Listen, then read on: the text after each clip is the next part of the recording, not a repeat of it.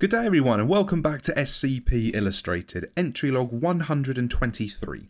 Hope you're all doing well. Today we're taking a look at another old unlisted video, namely SCP-2881, also known as the Tree You Cannot Climb.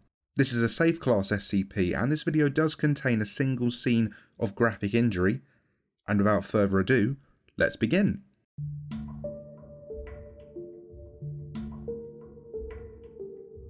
The following data release has been authorised by the following council members and administration staff. Autopsy report. Subject D4375. Attending Dr. T. Davis. Statement of death. D4375 was hung, resulting in a fatal C2 fracture. Autopsy report. The body has sustained significant damage from the fall, however I can confirm with certainty that D4375 was dead before he fell from SCP-2881, most likely 5 to 7 days prior to the fall. Rigor mortis has passed and D4375 has begun bloating and breaking down, with signs of heavy liver mortis in the legs and feet. This suggests that D4375 was held upright after death, allowing the blood to pool in his lower extremities. This leads on to the marks around the D4375's neck. Broken capillaries and bruised tissue, coupled with a fatal C2 fracture, confirm that D4375 died by hanging. Multiple lacerations have been sustained to the arms, legs and face. I can confirm that these were sustained before death. Variation in depth alongside consistent groupings of 4 suggest it was a clawed subject that inflicted these wounds on D4375.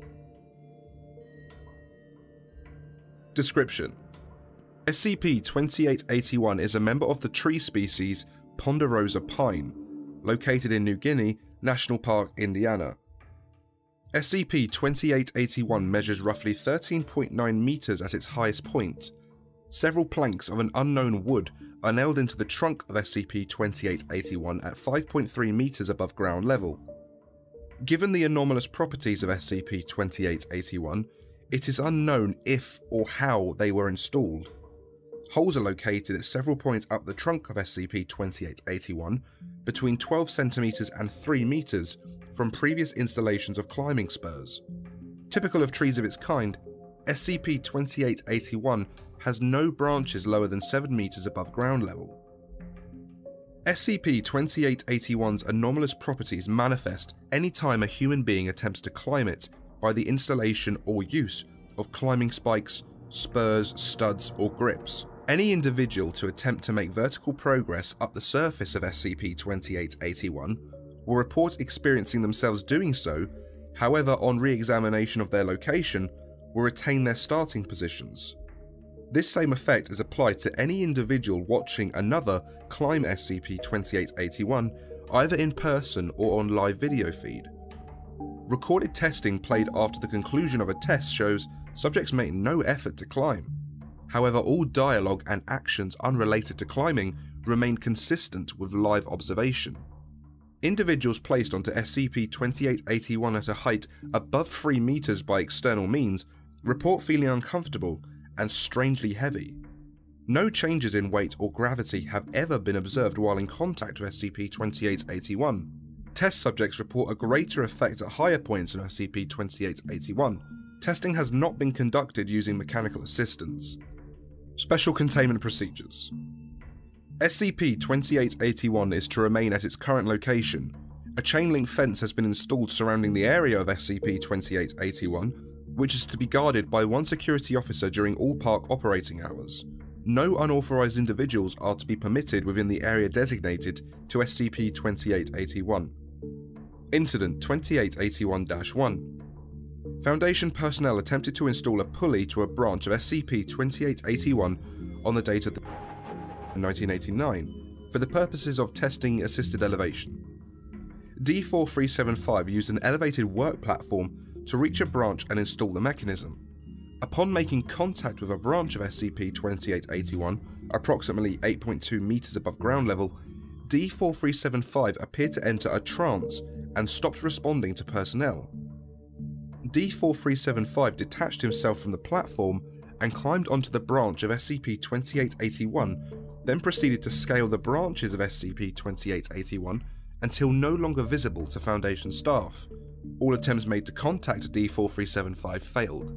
Roughly 2 hours later, D4375 fell from SCP-2881 at a speed estimated to exceed terminal velocity and was dead on impact with the ground. Autopsy reports concluded that D4375 had died several days prior by hanging from the neck. The body also had several lacerations around the face, forearms and legs. Testing of SCP-2881 is ongoing. And that concludes SCP-2881. I hope you enjoyed this video. Be sure to like and subscribe if you did.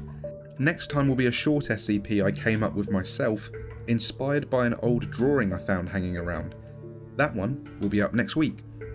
Be sure to follow the Facebook, the Twitter and the Instagram for video updates. Check out the SCP Illustrated shop for posters and prints. All the links can be found below. And if you can't wait days and weeks for new material, then consider becoming a channel member or joining us on Patreon or Subscribestar. You get early video access, see all the sketches early, request your own sketches, get Discord access, collaborate in a video and so much more. And thank you to Generals Alert, Rick Trexon, Sam B, Andy98, Andre, Horizons, Jax Merrick, Alexander, Duncan B, Number of the Yeast, Dr. Soup, Ellie, Rashad, Name Expunged and JT Walker. Big thanks to Kibara, The Commissar, Hunter Killer, Lenhox, Captain Core, Arctos and Arctoast, and huge thanks to the administrators Kamana, Viger, Jack Howell and Mr. Elsewhere. Thank you all for watching, I will see you all soon, and take care.